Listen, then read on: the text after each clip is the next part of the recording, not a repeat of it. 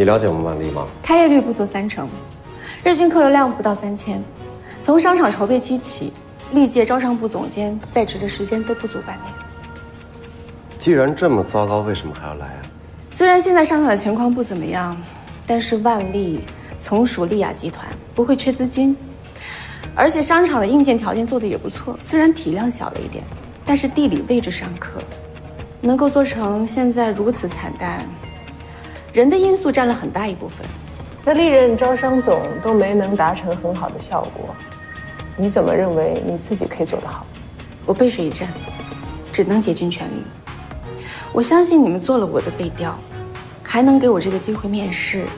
我也相信，你们手上的选择也不多，而我，一定是那个最合适的。耳听为虚，眼见为实，我跟万丽都需要一个能够证明自己的机会。我们是被埋没的。这么有自信啊？丁总，林哥，什么事这么急啊？连门都忘了敲了。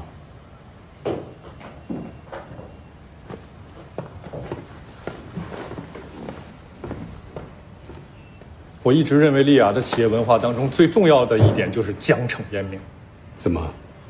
是不满意你的人事调动？我刚替公司拿下一个项目，您就下放我到另一个要被卖掉的项目，您觉得这合适吗？丁总，你误会了，公司对你的调动不是降级，而是升职，从总监升到总经理，一下子升了2级，这是公司对你的特别嘉奖。怎么你不高兴啊？嘉奖啊？那为什么是万丽而不是横偏呢？因为我觉得万丽更能让你发挥啊。集团上个月已经把万丽定为不良资产，准备出售掉。您让我上一艘即将要沉的船，我怎么看都不像是一种嘉奖。这就取决于你怎么看了。对于有能力的人来说，是危机也是机会。公司认为像丁总这么有能力的人，只待在投资部就太浪费了。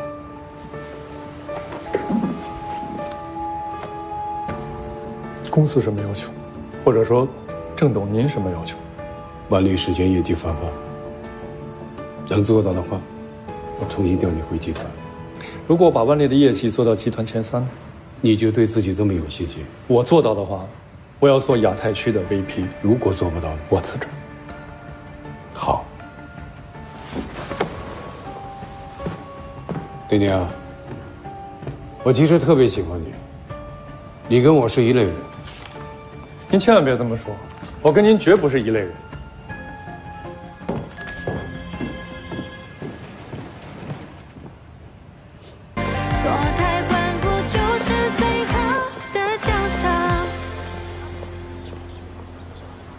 再加一轮面试，可是你们不是已经给了 offer 了吗？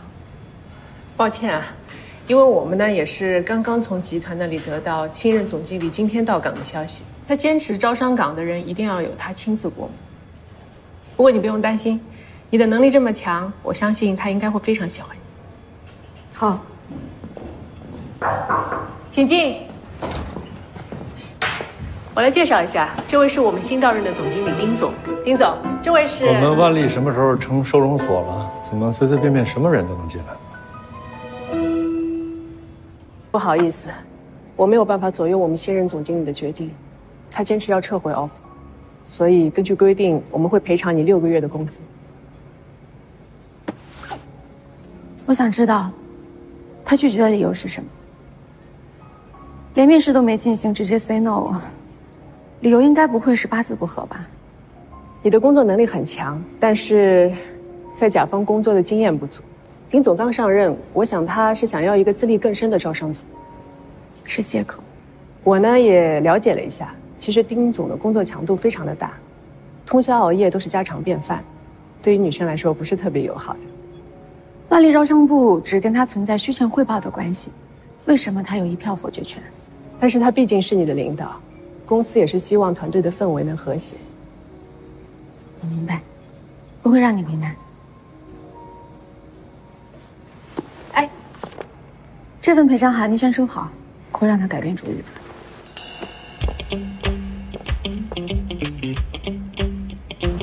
我看了，没问题。明天早上就按这个方案。好的，好吧，谢谢，再见。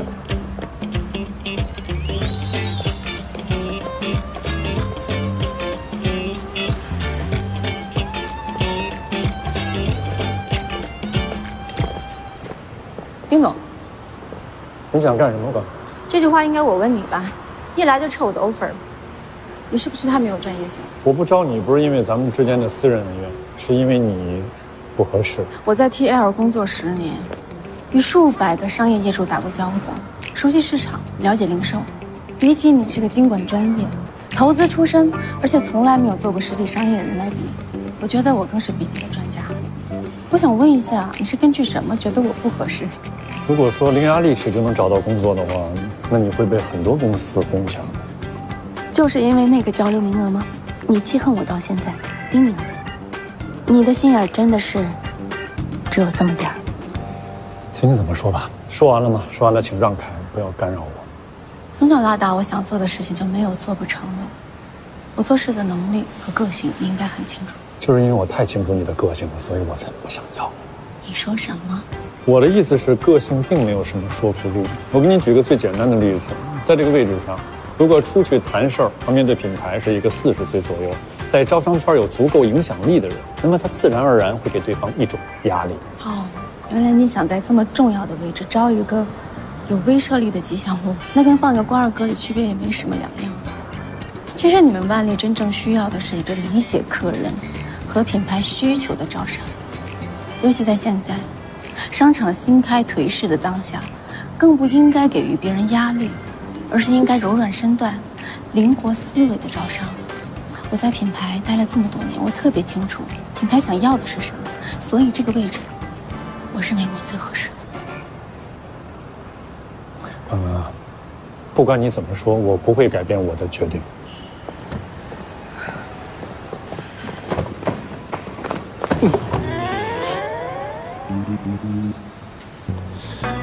硬的不行，我来软的。不好意思，不是故意的。哦，对了，丁总，我听说集团的郑董有时也会参加商场的管理，我想他应该愿意见一见我。你想说什么？条条大路通罗马，就算你拒绝了我的 offer， 我也有别的办法进万丽。你就这么肯定郑董会给你这个 offer？ 你大可以试试啊！但凡你打听一下我是怎么把 TL 开进恒天的，你就会明白，我的能力是郑董拒绝不了的理由。你未免太自信了吧？冰明，是你先宣战的，于你而言，我肯定是一把利刃。但是如果我是由郑董招进万丽的，将来会不会跟你站在同一条战线，就不好说了。哥，我很不喜欢你这种咄咄逼人的人。我只是在跟你分析利弊。如果我真的是个没有底线的人，我会用更简单粗暴的方法。你以为凭你跟郑董的那点交情，他会让你来万丽吗？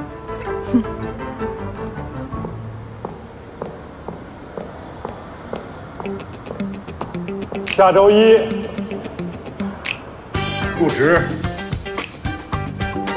下周一见，丁总。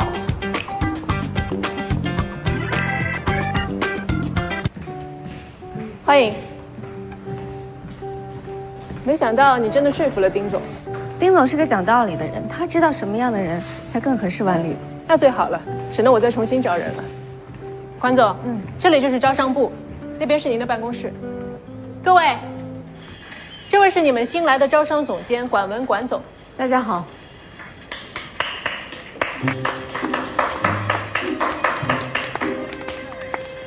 哎，你们怎么一个个上班都这么懒散啊？看电视剧的，打游戏的，都给我关了。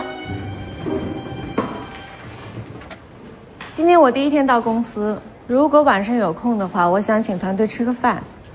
不好意思啊，管总，今天晚上家人有约了。哎呦，我得去接小朋友放学，不好意思啊，管总。管总是吧？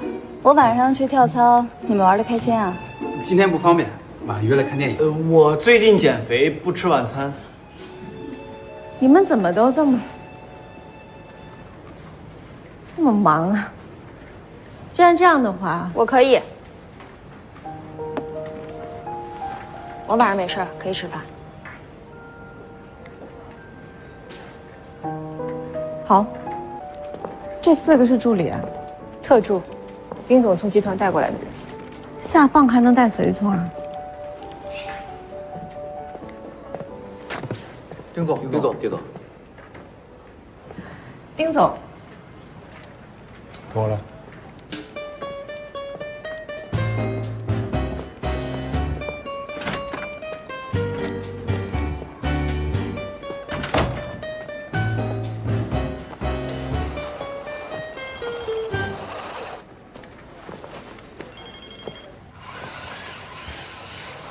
丁总，你很谨慎吗？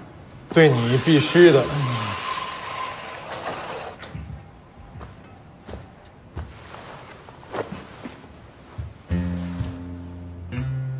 心满意足了。丁总没有必要对我怀有这么大的敌意。我来万历除了要体现自己的价值，同时也是在帮您。所以我给你罗列了未来几个月的一个工作目标啊，希望你能尽全力的完成。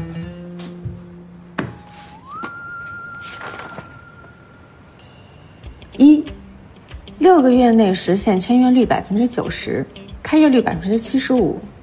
2， 6个月内实现商场整体业绩翻一番。3， 6个月内实现客流量增长50%。为什么时间都是半年？你的试用期。你要一个公平的机会 ，OK， 我给你。但是如果你无法实现你自己价值的话，就别怪我公事公办。丁总就不怕我在同一件事情上反复要挟？我确信你不会，因为你的骄傲不容许你这么做。看来丁总还是了解我的个性。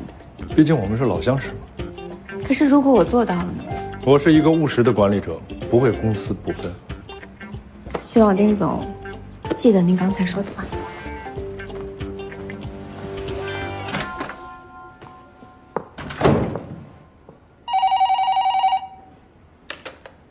喂。喂，丁总啊，之前您吩咐让猎头继续推荐招商总的候选人，目前有几个人选，你要不要看一看？暂时不用了。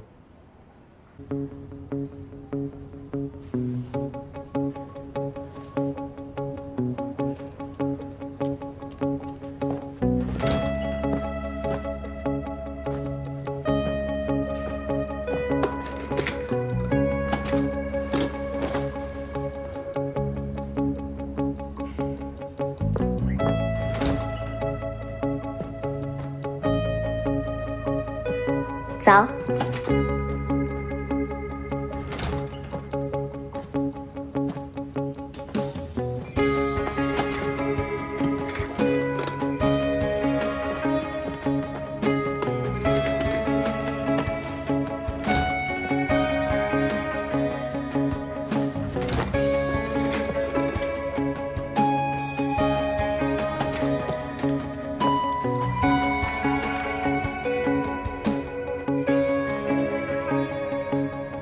今天就到这里，散会。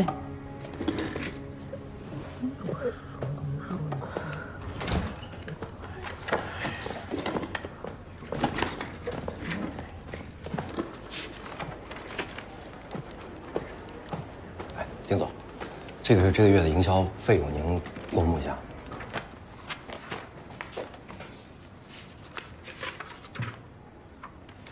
重做。哎，好嘞。问您一下，是因为费用太高吗？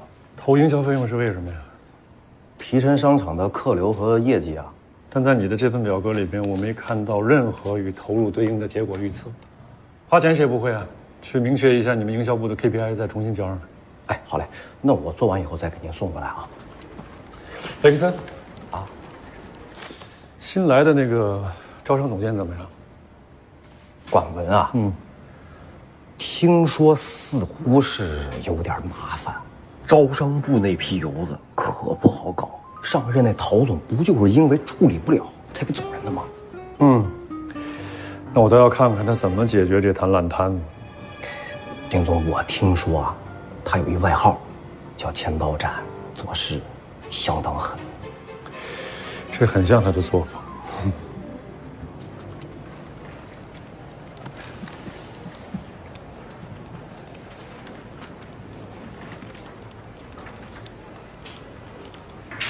小康，干嘛？你说这个女人搞什么名堂呢？这一大清早把我们叫来，一言不发就散会，是不是脑子有病吧？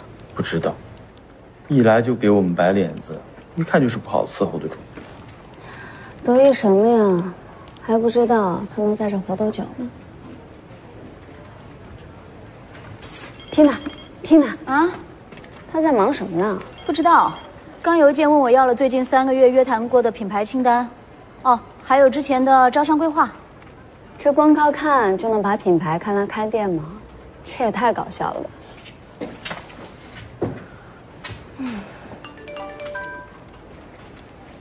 明早8点半，会议室开会。哈，我送完孩子赶不及啊。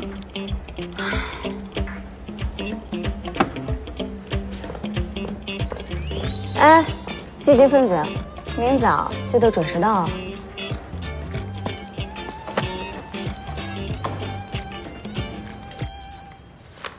你一来就开除员工，还让公司赔偿啊？开除一个，能挽回整个团队。丁总，我看是您赚了。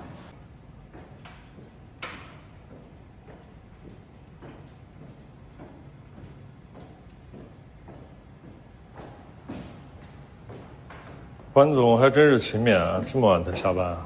丁总不也是吗？加班到这么晚，是想奔鸟先飞吧？与其在这儿管我，不如先管好自己的员工。管好自己的团队，就不劳烦丁总费心了，是我分内的工作。如果连有效的团队管理都做不到，你也用不了半年，现在就可以辞职了。丁总不用着急赶我走，如果我走了，你就没有好戏看了。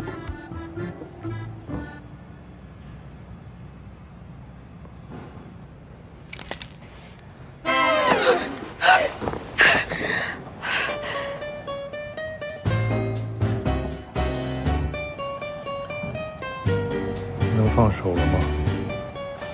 衣服上好像沾上灰了。30多岁了，居然还怕黑。用你管？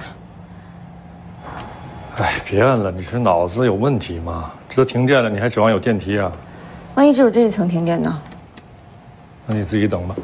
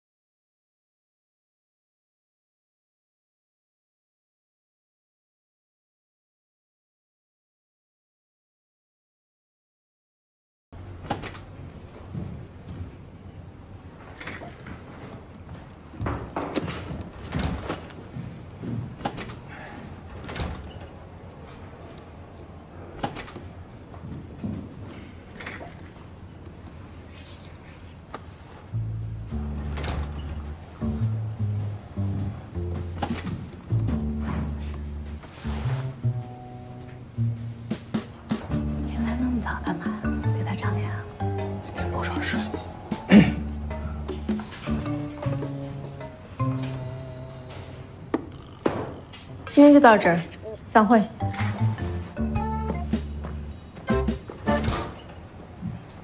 什么意思啊？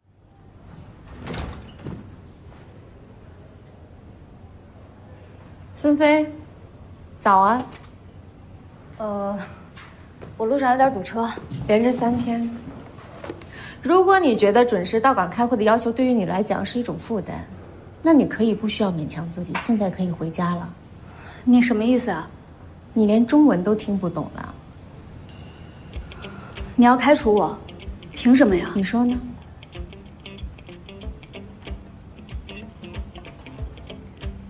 就因为我迟到了几分钟，你也太过分了吧？今后大家跟我熟悉就会知道，我做事向来说一不二。初次见面我给了你们3次机会，只有你1次都没做到，所以我觉得你将来根本没有办法适应我的工作节奏。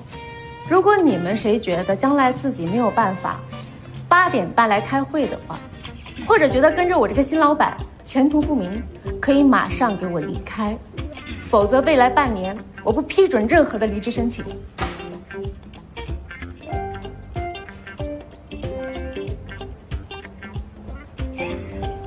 王总，我没问题。今后大家就是一个团队的，我们一定尽力完成好您布置的任务。在管总的带领下，招商部一定会更好的。关总放心，我们一定配合您的工作。关总，您尽管吩咐。我们会做好的。对。对。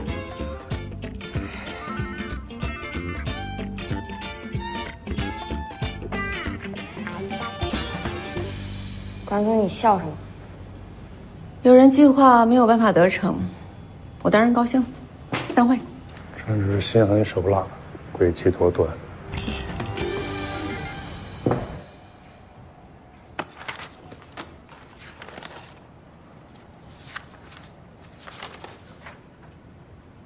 你一来就开除员工，还让公司赔偿啊？开除一个，能挽回整个团队。丁总，我看是您赚了。孙飞必须走，他是第一任招商总的关系户进来的，学历能力没有一样的拿出手，却是挑拨的一把好手。如果他不走，我没有办法稳定人心。他走了，你就能管理好吗？您不是目睹了整个全过程吗？杀鸡儆猴对于团队不稳是一招最有用的办法。大家都是聪明人，既然知道闹事的结果会被开除，我相信没有找到下家之前，乖乖听话是最聪明的选择。但你就不担心他们发现工作量增加、要求提升之后跳槽离开啊？他们能到外面找别的地方，难道我就不能招新人进来吗？眼下是我最困难的时候，初来乍到，又跟您领了军令状，我必须迅速改变目前这种跟团队对立的局面。等到我一上手，没有谁是不能取代的。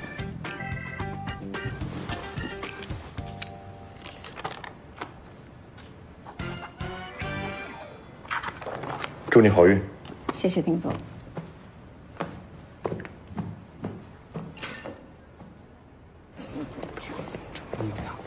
我来要。管总，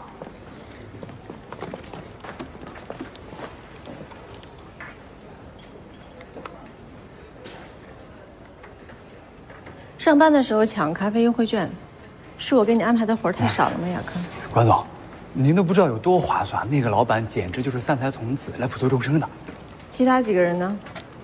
他们快到午休时间了，都去零咖啡薅羊毛了。